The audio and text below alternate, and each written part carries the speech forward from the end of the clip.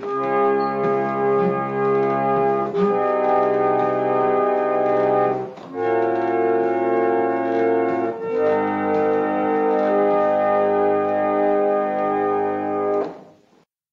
and welcome to Ipsa Dixit, a podcast on legal scholarship. I'm your host, Brian L. Fry, Spears Gilbert Associate Professor of Law at the University of Kentucky College of Law. My guests are Diane Klein, Professor of Law at the University of Laverne College of Law, and Tobias Barrington Wolff, Jefferson B. Fordham Professor of Law at the University of Pennsylvania Carey Law School. They will discuss recent developments in Title IX, the rules governing campus sexual assault, and university disciplinary procedures. So welcome to the show, Diane and Tobias. Thank you very much, Brian. It's great to be on the show. Thank you. It is indeed. By way of general background, Title IX is a federal law that was enacted in the early 1970s with the aim of ensuring equal access to educational programs that receive federal funding and on the basis of gender, and ending widespread gender discrimination in primarily higher education in the United States.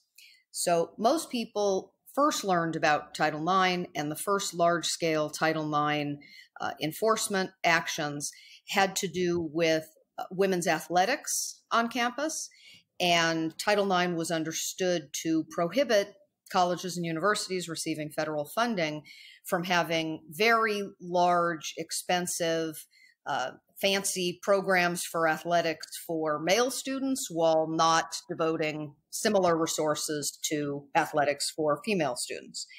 And for people who work in that area, the effect of Title IX on supporting and creating world-class female athletes in the United States and for Olympic competition and elsewhere has been well documented. Title IX has done an amazing job of doing that. But what we want to talk about today is a different aspect of Title IX, the use of Title IX to address problems of sexual assault on campus and the understanding of sexual harassment and sexual assault as a different form of sex-based discrimination on campus.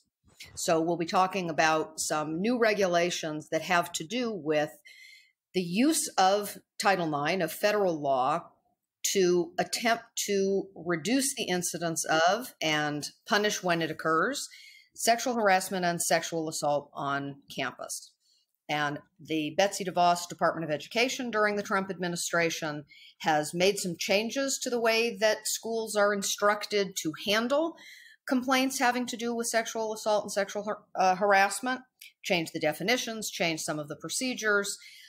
And what I'm hoping we'll have a chance to discuss today is not just the details of some of those changes, which are legally technical in some ways, but also to think a little bit more generally about sex and sexuality on campus, its regulation and discipline by institutions of higher learning, as well as by the federal government through the instrumentality of Title IX. Yeah, thank you.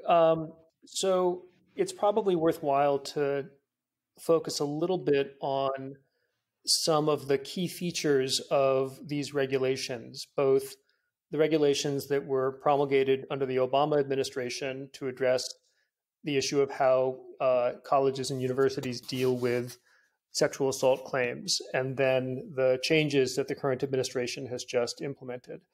And this set of regulations came initially against a backdrop of a fairly widespread problem of universities either reacting with hostility towards people who bring forward claims of sexual assault, most of whom are women, but of course not all of whom are women. And even in the absence of hostility, universities simply employing procedures that were inadequate in various ways and that made it excessively difficult for people who had experienced sexual assault to come forward and request assistance. Assistance meaning both some kind of consequence and finding of responsibility for the person who committed the assault, but also various forms of protection and mitigation that the person who experienced the assault might be looking for. And this is all, as Diane mentioned, this is all under the rubric of a statute that is designed to ensure equal access to educational opportunity without regard to sex. And the fundamental principle here is that either being hostile towards the receipt of claims and the administration of claims involving sexual assault in campus discipline, or having inadequate procedures that make remedies inaccessible, winds up having the effect of denying an equal access to an education in ways that disproportionately fall on women. And so that's kind of the larger context in which these regulations got promulgated. And the specific issues that the regulations address, I'll just mention some of them briefly, and I think this will probably be a lot of what we talk about. They have to do with the way in which a hearing gets conducted when a complaint gets to the stage of a hearing. When a complaint of sexual assault gets filed on a campus, the first thing that typically happens is that there's an investigation performed by a staff member who has a full-time responsibility for receiving and investigating such claims. And procedures vary a fair amount from university to university. These guidelines impose a lot of requirements, but they still leave a fair amount of room for variation in how the procedures work. But often what will happen is that a staff member will make an initial determination after an investigation about whether there has in fact been a violation of the campus's policy regarding sexual assault, and will issue a resolution, will issue a finding of responsibility and a resolution. And whichever party, or sometimes both parties, who are not content with that outcome, they can then seek a hearing. And the hearing will typically happen in front of, a hearing will typically happen in front of a panel of faculty members. And the hearing is the place where a lot of questions arise about what procedures are going to get employed. And for example, will witnesses be directly cross-examined in the process of telling their story and explaining their version of events? Another question that comes up is the standard of proof that needs to be satisfied for a finding of responsibility, whether the standard is a preponderance of the evidence or a stricter standard of clear and convincing evidence. And those are some of the sort of key issues that were changed by the regulations that the current administration has just issued. Picking up on what Tobias had just said, he laid out some of the issues that I think frame some of the concerns on various places on the political spectrum about the process that he described. And one point that I want to raise is that Title IX functions in some ways in institutions of higher education similarly to the way that Title VII, an employment anti-discrimination law, functions in the workplace context. But I think one thing that jumps out immediately when we think about the kind of process that Tobias was describing is that workplaces do not conduct mini trials, I don't think, like he was just describing. There might be a human resources officer or department that would accept and process complaints about sexual harassment in the workplace, but these would typically be taking place between adults who stand in one of several employment relationships with one another, perhaps supervisor and employee, or perhaps peers in the workplace. If the kind of conduct that's involved were criminal conduct, this adult employee would, of course, have the option of going to the police, right? Someone who is, for example, raped on the job would have as an option to go to the police and report this as a crime. And they also might address it in the workplace setting. So similarly, some of the conduct that would be handled in the university setting and might fall under Title IX would also rise to the level of actually being criminal conduct, for which one might file a police report and seek to have the alleged offender prosecuted. Some of it would fall below that level, probably. But what we are presented with are these parallel processes where, again, as he described, a staff member, not a person who's typically a lawyer, they're not functioning as a lawyer in this role, nor are they a law enforcement person, nor are they required to have special expertise in sexual assault, though they often do. will conduct some kind of a proceeding, more or less courtroom-like, and universities have a great deal of discretion about that.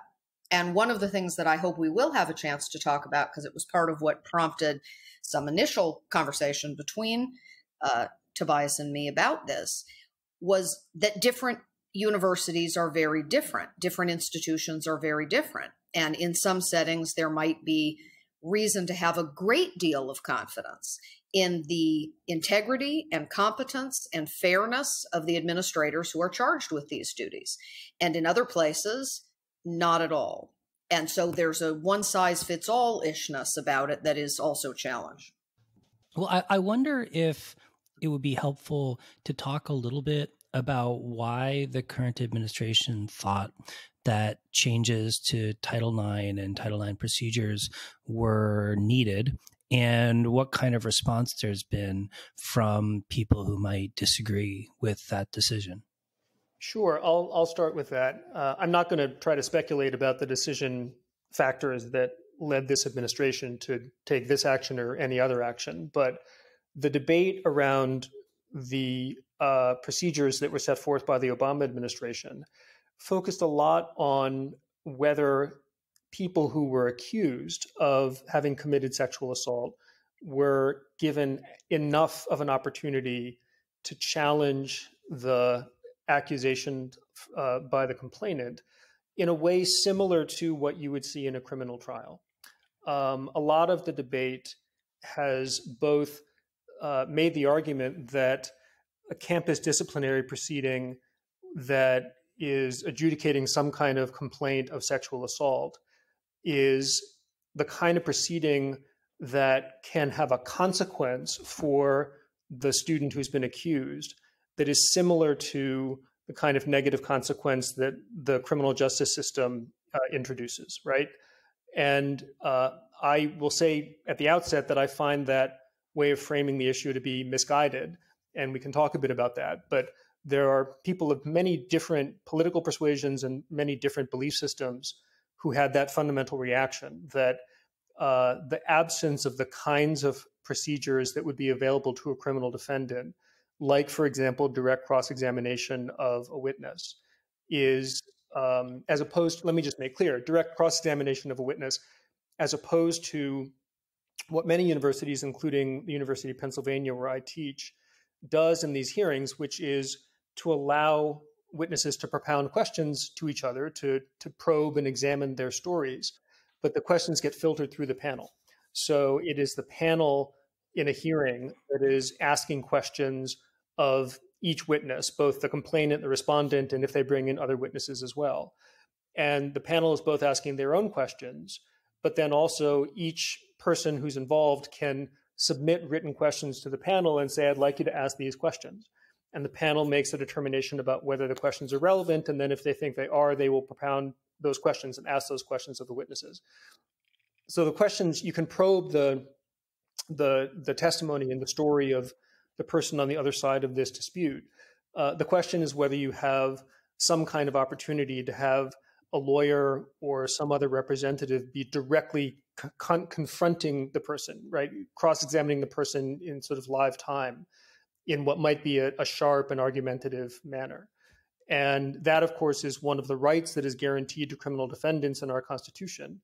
And the argument that many people have made is that that same kind of right should be available to somebody who's accused of sexual assault in a campus disciplinary proceeding, because the argument goes they face consequences that are similar to the consequences that criminal penalties might entail. And once again, I think that's a misguided way of framing the issue, but there's a lot of very serious people who believe that. And, you know, more broadly, Diane makes a really important point, and I think it can cut in many different directions, which is that when you try to establish a set of rules for how this kind of process is going to work, you have to be keeping in mind that you're establishing rules for a very wide range of institutions, right? Title IX applies, broadly speaking, to educational institutions that take federal funding, including things like subsidized federal Stafford loans. And that includes, you know, massive universities with multi-billion-dollar endowments, and it includes small colleges with very limited resources and very limited income streams, right? And so figuring out what procedures are going to work for all of those institutions and provide fairness for both students who experience sexual assault and for students who are accused of sexual assault, right? That's a difficult endeavor. And one of my concerns about the recent changes to these procedures, which have sort of ratcheted up more in the direction of what a criminal trial would look like by ratcheting up the standard of proof, which I'm actually not so sure is such a big deal all by itself, but also ratcheting up the kind of cross-examination confrontational procedures that are available. The question becomes, number one, is a person who experiences sexual assault going to be able to access these procedures? And in particular, is she or he going to be able to access these procedures without hiring a lawyer? And one of the goals of the Obama administration procedures was to make assistance and remedies available to people who've experienced sexual assault in a setting where they're not going to have to go through the expense and difficulty of hiring a lawyer simply to represent themselves and protect themselves in the process, which of course is something that many students can't afford to do. And at the same time, is the institution going to be able to administer whatever procedures are being mandated? And for example, if you have mandatory cross-examination, which the new rules now provide for, then you need to have a hearing panel that can manage and administer cross-examination. And that's a difficult task. And it's certainly a difficult task for a lawyer. It is, I think, a very difficult task for somebody who doesn't have legal training and who doesn't have training in that kind of adversarial setting. And third, of course, are these procedures going to be administered in a way which is fair to the person who's been accused? And that is the set of questions that are always on the table here. And what the new procedures from the current administration do is to move more in the direction of what a criminal trial would look like for these hearings. And my concern is that by doing so, they make access to remedies less available. They put more obstacles in the way of people who have experienced sexual assault and want to seek assistance from the university. And they also impose a set of requirements on institutions that smaller institutions may have a difficult time complying with. And that was a potential problem under the old procedures as well, let me make clear, but I worry that the new procedures may have exacerbated that problem.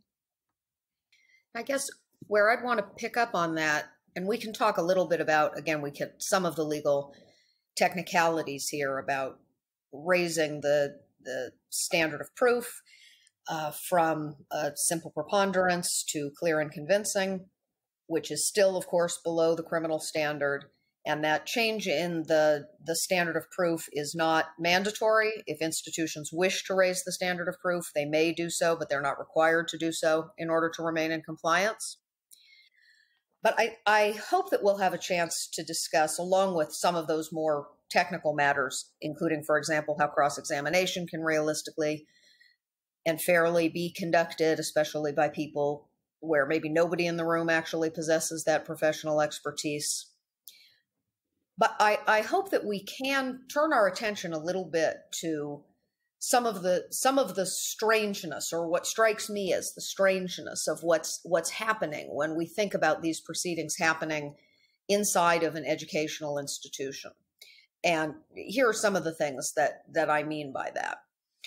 It seems to be a weird hybrid proceeding where we imagine that a person who has experienced a sexual assault is on one side, and the person accused of having committed it is on the other. That is, of course, not how criminal prosecution works, right?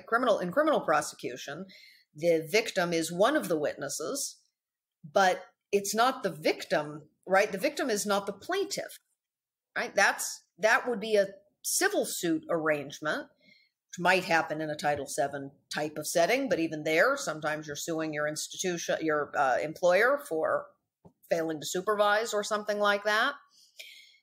And when we think about the remedies this kind of brings us back to the first point that Tobias made. Is this or is this not like a criminal penalty? So the range of penalties that we're talking about in an institutional, higher ed institutional setting, at the furthest end would be expulsion, setting to one side whether an institution would make a criminal referral or something like that. But inside the institution, the most extreme remedy would be expulsion. People have a range of views about whether being expelled from college for having sexually assaulted someone is like being criminally convicted of that conduct or is very unlike it. I think we can all agree that no one has a right to attend any particular higher ed institution, and this is not a deprivation of liberty, and it's probably not a deprivation of property either, et cetera, right? It is not at that same level, right? The reasons we have all the constitutional protections for the criminally accused person, it's not that. But it's very serious, although I suppose maybe people disagree about that too, right? Just how bad a thing it is to be kicked out of school for having sexually assaulted someone, and then how seriously we want to take or think about the possibility of that happening to you when you didn't do it. And that requires us, I think, to grapple with something even more complicated, which I really came into focus for me teaching a freshman seminar called The Legal Construction of Sex and Gender. And the first issue that we do in that class is campus sexual assault and the Berkowitz case, which is notorious in some circles, but which I use mostly when I teach freshmen to try to put before 18-year-olds who are mostly neither legally nor sexually extremely sophisticated, the possibility that in some situations, whether this is true in Berkowitz or not, in which someone experiences themselves as having been sexually assaulted, but the person who did it is not in the fullest sense a rapist, maybe is not in any sense a rapist, because there is a genuine misunderstanding here. And this is not to make excuses for anybody or anything, but only to try to find a way to tell the truth about what happens when sexually inexperienced people are having sex at college, and not think of that only through the lens that we use in criminal prosecution, which, by the way, has its own set of shortcomings around these issues. Well, maybe you could explain the circumstances around the Berkowitz case that you mentioned and how they would or should be dealt with under Title IX regulations as they existed and as they've been revised. Sure. And again, it's the exact details are less significant, I think, than just the scenario, because it tends to ring true to people who are in college and people who have been in college. It is a case of, to sum it up in just a few words, semi-drunken acquiescence on the part of the young woman. Initially, it seems she's not interested. She does not physically resist. The room is not locked. He is larger than she is. And from the best that we can tell from the testimony, attempting to believe everyone's testimony, at a certain point, she acquiesces. Has she been raped? Should this young man be kicked out of school, or, as the case may be, criminally prosecuted? Because that's actually what happened. It's not a university discipline case, it's a criminal case. And I don't know what I think should happen in a university in that situation. I absolutely am a person who believes that everyone who has experienced a sexual assault needs to have their allegations taken seriously, needs to be provided with the support that they need. But I am perhaps more skeptical than some people are that in situations like this, we have a wrongdoer of the sort that it is appropriate for universities to punish. Not to say that that never occurs, and I don't mean to suggest that at all. There's a whole subcategory of cases involving the extreme sexual misconduct of athletes who act with impunity in institutions where the athletic programs of which they are a part are very financially and reputationally significant. There's hardly a worse perversion of Title IX that is imaginable than its misuse to protect misbehaving, mostly male athletes against mostly female victims and so on. But I'm concerned with what I regard as an excessive disciplinary function being performed by universities upon the sex lives of their students. So let me jump in and just separate out a couple of issues that I think it's worthwhile to distinguish between. So one issue is, you might think of this as a substantive question about the standard of consent that we use when we define things like sexual assault, and what constitutes an appropriate or a legitimate and meaningful manifestation of consent. And many universities are moving towards what's often referred to as an affirmative consent standard that requires, either through words or through action and context, that a person make it affirmatively clear that they wish to be engaging in sexual conduct, rather than allowing consent to be presumed in the absence of resistance or in the absence of a statement of no.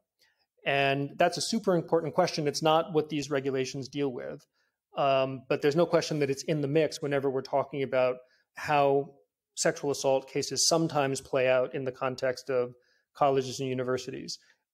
Not all cases involve serious ambiguity about consent, but some do, and that's a really important question. A second question has to do with the procedures that a university employs when it actually administers one of these claims. And we've talked a bit about some of the key points on those procedures. I'll just mention that it's of course the case that universities have disciplinary proceedings for other infractions, conduct infractions as well, anything from academic misconduct like plagiarism and cheating, to physical violence or physical altercations, property damage, so forth, many of which, at least in theory, are types of conduct that could also have a criminal dimension, although they're almost never prosecuted as criminal cases. And those are circumstances, those are disciplinary settings where expulsion is possible. Expulsion is rare, both in sexual assault cases and in other forms of disciplinary cases. But in thinking about how serious is the issue of campus administration of these sexual assault claims relative to other things that the campus does, campuses are regularly in the position of administering disciplinary proceedings where expulsion or a permanent mark on your record for some kind of sanction and some kind of notation of misconduct is on the table and is possible. This is not unique. What is unique about the sexual assault cases is that they are subject to a different track, as it were, of how they are processed and heard, and then the procedures that apply to them because of these Title IX regulations, which apply only in this setting and not in the other settings that I mentioned. And then a third question, and this Diane touched on this a couple of times, and I think it's a really important and difficult question, is does it make sense for universities to be administering these claims at all? And the alternative, which people, once again, of many different political persuasions and belief systems have suggested, is that maybe, all things considered, it would make more sense to simply take the administration of this particular type of claim completely out of the hands of the university, and to hire, for example, a third-party private entity who is specializes in having the expertise and having the competence to administer these claims, and to outsource that work. That is a possible solution. It's a solution that would cost a fair amount of money, and particularly if we have a set of procedures where one or both of the students involved are going to want to have lawyers, the question of who pays for those lawyers is a complicated one. Either they pay for them themselves, which may make it impossible for some students to access those procedures, or the university will pay for them, in which case there are additional expense issues there, right? So whether the universities could afford to outsource this work, particularly smaller institutions and colleges, is a really big question. And the second issue, which some people who are listening may care about and some people may not, discipline and standards of conduct within the university have traditionally been understood as a matter of university responsibility and faculty governance. And if we were to take this one type of conduct violation outside the university altogether and outsource it to some kind of expert third-party organization, then you would essentially be saying that we either don't think we should or we don't think we can adhere to the principles of faculty governance and university administration with respect to this particular set of claims. And I'm not saying that that's not to be considered. Maybe that may wind up being the right answer. But it is certainly a loss to a value that universities have held to for a long time, which is that the things that make a university a special place require expert educators to be involved in the administration of the rules and conduct regulations of the university, and that requires governance by the faculty and management by the administration. And it would simply be an admission of failure, I take it, if we say that we have to outsource these claims because universities can't handle them. But the one thing that I'll say about all of those issues is that my priority is to ensure that people who experience sexual assault or who come forward and say they have experienced sexual assault are able to seek protection and mitigation and a remedy, and to do so without having to be needlessly re-traumatized in the process and without having to pay for representation they may not be able to afford. And that people who are accused of this kind of conduct have a fair and equal process that doesn't stack the deck against them, but that also doesn't allow them to use that process to sort of browbeat the accuser out of moving forward with the process, which is something that we have seen happen a lot in the past. And I have some concerns that the new regulations from the current administration exacerbate those problems. I think there are a couple of things that you said that I think are really interesting and had not formerly been the lines that I was thinking along, but I think there might be a useful engagement there. My sense is that if it needed to be outsourced to a third party, that third party is the criminal justice system. And what should be happening inside the university would be something more like a restorative justice paradigm, maybe. What's interesting to me is we think about the following things that might happen on campus, and these are obviously an oversimplification, but thinking about the role of faculty governance and internal university discipline. Cheating, sexual assault, and a murder. I don't think anybody would say that if you refer the murder to criminal prosecution and you don't use faculty governance for it, that is any kind of confession of failure, because it's outside the professional competence of the faculty. At the opposite extreme, I think it's pretty clear to most people that academic integrity violations go to the core educational mission. You absolutely must have faculty determining whether the thing that's happened here is cheating at all, right? Is it the right kind of violation? Should the person get an F for the paper, an F for the course? Should they be expelled, right? The range of things that are obviously academic discipline inside an academic institution. And I think part of what is interesting and challenging in thinking about sexual misconduct, which of course also has a range, right? We might imagine from, the sexist comment or misogynistic or homophobic speech, and also stalking and dating violence and intimidation and online stuff and, revenge porn and all the way, right? There's, a very, very wide range of things. And maybe there are a lot of views about how closely related that is to the educational project, and thus how appropriate it is that the faculty be involved kind of up to their necks in figuring out how it's all going to go, versus thinking these are criminal and quasi-criminal matters that are more appropriately referred to law enforcement, like a murder. Yeah, so I have to say, I actually fundamentally disagree with that way of thinking. And my view on the matter is that it is the job of the criminal justice system to administer criminal responses, that is to say, punishment or other responses to criminal conduct on the part of the state. If a student commits a murder of another student in a university, it is the job of the university to determine what that student's, the perpetrator's status is going to be within the university going forward. It's not the job of the criminal justice system to figure that out. And so I just don't think that there's any contradiction in saying that some conduct is conduct that the criminal justice system is likely to respond to vigorously, and other conduct is not. And both types of conduct might also be the subject of a university disciplinary proceeding. I just don't see any conflict there. Let me just, if I may, let me just say a couple more things, if I may. In the case of rape and sexual assault, the fundamental story of our criminal justice system is one of catastrophic failure. And the vastly, overwhelmingly likely result in the case of rape and sexual assault that is brought to the criminal justice system is that prosecution does not move forward. And the question of what kind of, what kind of response a university should have when there is an allegation of misconduct within the university, I think cannot simply be transferred to the criminal justice system with any expectation that there's going to be an appropriate or meaningful response.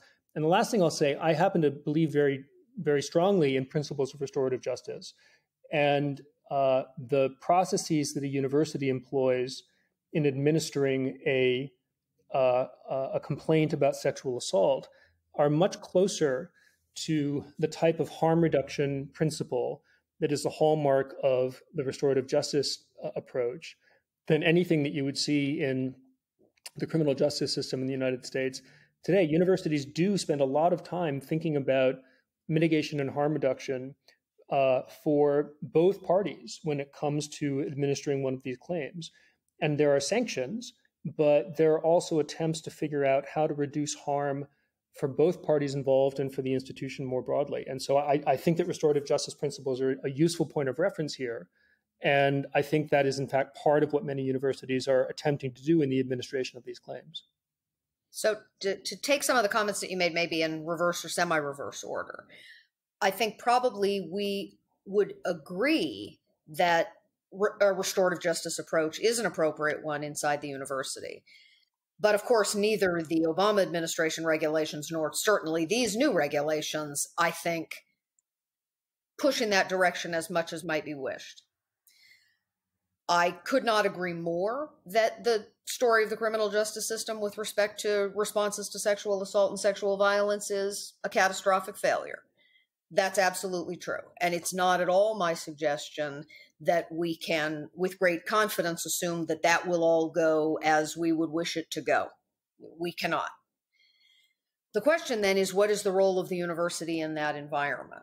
And what I was struck by, to take your first comment last, when you say that, and I do not mean to suggest that it would be up to the criminal justice system to decide whether someone should be expelled for murder. What was striking to me, though, was that you seem to hold open the possibility that the university might internally come to a contradictory conclusion of fact than the criminal justice system did in the murder case. And that, to me, is the university treading into an area in which it does not possess the requisite expertise. And so without getting too hung up on that particular example, in some ways that example highlights the exact same issues, right? That is, if the criminal justice system has come out one way on the murder, it's very strange to me to imagine the university arrogating to itself the right to come out a different way on the murder. Well, I don't know why that should be so, because the criminal justice system employs a standard of proof of a requirement of proof beyond a reasonable doubt. And that is a standard of proof that makes a decision that is specific to the criminal justice system about the importance of avoiding false positives and instead allowing for the possibility of false negatives, right? The criminal justice system has made a judgment that it is better for somebody who is guilty to go free than for somebody who is not guilty to be found criminally liable or responsible. And much of how the criminal justice system as a formal matter is structured, it is structured around that avoidance of false positives principle. As a practical matter, of course, we know that the reality can be very different. But that is the formal posture of the criminal justice system. And so there is no contradiction at all, for example, in somebody being acquitted of a crime and then sued in a civil action by the person who says that he was the victim of that crime and prevailing in that civil action because a different standard of proof applies. And leaving aside the competence question, and I acknowledge these are difficult settings in which universities sometimes have to perform fact-finding exercises in ways that are certainly not their primary mission. But I don't find any contradiction at all between the proposition that a person might be criminally prosecuted for murder and acquitted, and yet a university would find that there's enough of a basis for concluding that this person engaged in horrible misconduct that they should be removed from the university community. I don't find that to be, in a case where that's what the facts support, I don't find that to be a contradiction at all. Well, that's interesting to me. I mean, obviously, I concede and have to concede, right? The OJ case, right? The acquittal for the murder and the finding of civil liability for the wrongful death on, roughly speaking, the same evidence because of the difference in the evidentiary standard. But my understanding is that it isn't only the don't convict the innocent idea or the balancing that says that it is worse to convict an innocent person than to acquit a guilty one, and the role that that plays in the way that we think about what principles of criminal justice we want to have. There's also the principle that where persons' vital interests are at stake, we want to hold the prosecuting authority to the highest appropriate standard of proof. And where is that in the university setting? Where is the pressure to ensure that the university conducts itself appropriately in administering punishments that are going to have an effect on the vital interests of the students so punished? It's not just my concern that someone might be kicked out of school for a thing they didn't do in some sense. It's where is the appropriate incentive for universities to make sure they don't do that, just in order to quell the protests, just in order to look out for their PR, etc. And so maybe some of this is just about what our level of fundamental trust is in university administrations and their management of these issues. Well, I mean, if I'm just very quickly in response to that, I mean, look, I do not want to suggest that universities are perfect administrators of these claims any more than the criminal justice system is. As a practical matter, part of the answer to your question is that universities have to worry about being sued. And frankly, it is a lot easier to sue a university if you are somebody who has been found responsible for a conduct violation and you want to argue that in some way the processes were improperly applied against you. That is a much easier claim to win than a claim if you are somebody who says that she has experienced a sexual assault and that the university didn't give you adequate access to process if they're following a set of guidelines from the Department of Education. So as a practical matter, part of the answer to your question is universities are very concerned about avoiding false positives, because they're worried about getting sued. Well, so one question I was wondering if the two of you might address, because it's been kind of weighing on my mind during the conversation, is sort of how we should think about fairness, due process, and procedure in relation to what these in relation to what these kinds of processes actually look like. Because I mean, I take on one side the idea that, you know, we don't want to discourage people who have been victims of sexual assault from initiating a procedure, and we don't want to put burdens on them that would require them, for example, among other things, to get representation. But I have to say that in the context of somebody being accused of a violation, and even of like a violation like cheating or plagiarism, I would immediately advise that person to get legal representation. And I certainly would do so in the case of someone accused of sexual assault. So, I mean, like, how do we square those two values? One of kind of wanting this kind of restorative justice, more collaborative approach, but also recognizing that, as a reality, right, representation would be very likely to result in a better outcome for the person accused. Sure. I think there are lots of different interlocking privilege structures here that we want to make sure that we're thinking about when we consider who is likely to be accused and how that fits into the larger structure of enforcement around these things. I think it is right to say that someone who is accused in a way that places their vital interests at stake would be well advised to be legally represented. I think that connects to this more restorative justice paradigm, which I think we both would endorse. I think people who submit a plagiarized paper are caught doing it and get an F are a lot less likely to lawyer up than someone who is accused of something that is a quasi-criminal form of conduct or a criminal form of conduct that might result in their expulsion.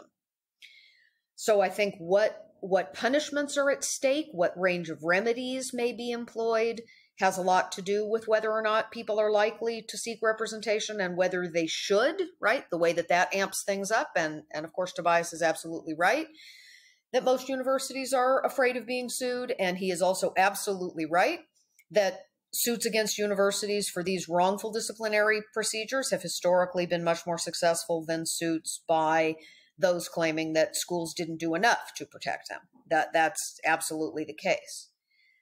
But I also think that there are some perpetrators potentially likely to be targeted disproportionately who are also going to have lesser access to the kind of representation that we're talking about.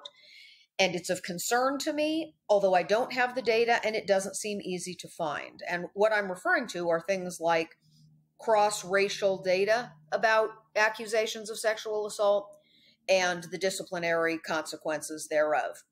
That data is hard to find. Nobody reports that way, so it will require a different kind of digging and perhaps a different kind of professional expertise than I have to get a sense of whether, to take the most paradigmatic case, white female students who accuse Black or other male students of color get more favorable outcomes from their institutions than when the reverse is the case, and so on. It's a whole other dimension of the thing, which of course has a counterpart in non-university criminal justice.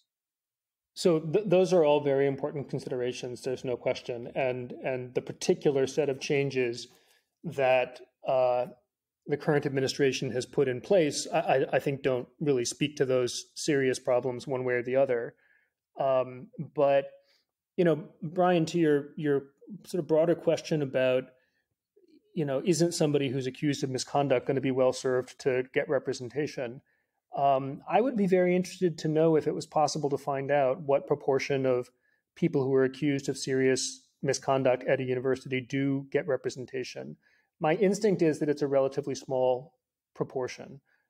Those tend to be higher profile cases and more sort of socially visible cases in a lot of ways, including the possibility that they may bring or threaten a lawsuit as part of their strategy for dealing with the complaint. But my impression, just purely based on observation and nothing comprehensive, is that sometimes, to be sure, people who are accused of sexual assault or other forms of misconduct within a university will hire a lawyer, but that's the exception rather than the rule. And so then the question would become, should we have a system where people can get representation in conjunction with one of these claims?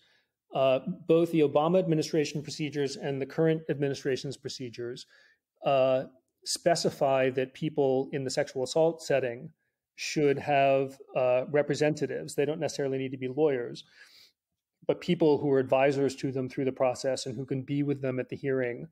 And now that the current administration has implemented this cross-examination process, it is the advisor who performs the cross-examination. The person accused of sexual assault does not get to directly confront and cross-examine the person levying the complaint, him or herself. And I think that having an advisor and an assistant in this process is an important one. And so one question one might ask is it enough to have a trusted figure within the university performing that function? For example, in many universities, when it's a woman coming forward with a claim of sexual assault, there's usually somebody like the head of the Women's Center, for example, who has a lot of experience in providing that kind of assistance and guidance through the process and will be the advisor for the complainant if she doesn't have a lawyer. Is that an adequate way of providing that kind of assistance when what is at stake is the administration of a university disciplinary proceeding? I think that's a legitimate question. And if we think the answer is no, that you would need lawyers, then the question is, how do you pay for them? I mean, this is the thing. We need a process which is actually able to be administered in a way that gives access to a just and fair process to both parties involved. And if we're going to say that it requires lawyers for both parties, then we have to figure out what the answer is to how we're going to actually make that work. Well, in closing, Diane, Tobias, I wonder if each of you in turn could talk briefly about what you hope to see going forward in Title IX administration and the procedures around these kinds of hearings, and sort of if you think there's ways that we could make them better or more effective, what those would be, and how we might encourage universities and the administration, the federal administration, to sort of encourage those kinds of developments. All right. Well, that it's a tall order, especially under the current administration. So I'll answer a different question than the one you asked because I can give a more optimistic answer. What I would like to see, if I had the power to bring it about, is a much more serious commitment on the part of universities themselves to educate and support their students as they are coming into sexual maturity, independent life, and adulthood, so that the underlying conduct doesn't happen so often. Right? What we want, I think, is not a better form of administration of justice and discipline for all those campus sexual assaults. It's to have fewer campus sexual assaults, right? To have better communication, healthier attitudes towards sexuality, and a better understanding of what's happening here, so that in those cases where university discipline is required, we can be more confident that this is a place where the university can meaningfully intervene, and an appropriate division of labor between the university and the criminal justice system itself, which I think means a much more explicit focus on restorative justice principles and approaches in the university setting. Yeah, I'm happy to end on what is largely a note of agreement. The issue of what steps universities need to be taking, and when I say steps is really an inadequate word. Universities need to be prepared to disrupt the expectations of students and of their alumni community when it comes to how they talk to their students and engage with their students about conduct and expectations and standards of behavior and moral and ethical norms. And they need to be ready to intervene in some of the social institutions of the university when that is necessary in order to ensure that students are maintaining a certain level of appropriate conduct towards each other. And I think that's a very difficult thing to do. I think it's a thing that requires sustained and diligent effort in the face of what will often be resistance and expressions of outrage from the alumni, some parts of the alumni community. And I will say this is an issue that I have advocated on a number of occasions about with the president of my own university. And I hold President Gutman in very high regard. And I think that Penn has not yet done nearly enough when it comes to this kind of primary engagement with the issue of conduct of students. And let me also say, Penn is not alone in that. I'm not aware of any university or college that has done enough. I think this is a systematic area of inadequacy on the part of universities. And, it should be, it is a very important question how we administer these claims when they get brought. It should be at least an equal focus, if not an even greater focus, to be disrupting the ways of engaging with each other that leads to campus sexual assault happening with such frequency in the first place. And nothing in these regulation changes pushes us at all in that direction. And I don't expect any movement from the current administration on that goal. I think that it's up to individual universities to take the lead, and I hope that they will start doing so. Well, Diane, Tobias, thanks so much for coming on the show today. I think this was a really productive conversation. I know I learned a lot listening to the both of you, and I'm sure my listeners will as well. Thank you, Brian. It was a pleasure. Thanks for having us.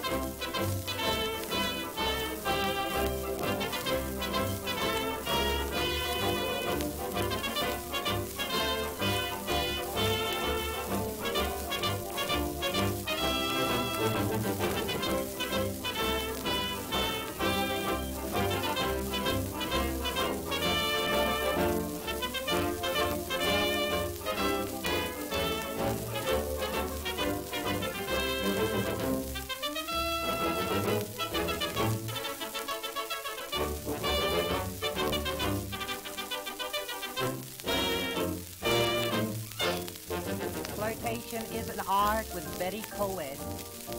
Her station quite depends upon her charm. She gets the men in rushes by well-cultivated blushes, and she's happy with a fellow on each arm. Betty Coed has lips of red for Cornell. Betty Coed has eyes of navy blue. Betty Coed's a golden head for Amherst. Her dress, I guess, is white for Georgia, too. Betty Coed's a smile for old Northwestern. Her heart is Texas treasure, so 'tis said. Betty Coed is loved by every college boy, but I'm the one who's loved by Betty Coed. She made a wreck of Carnegie Tech and all of its engineers.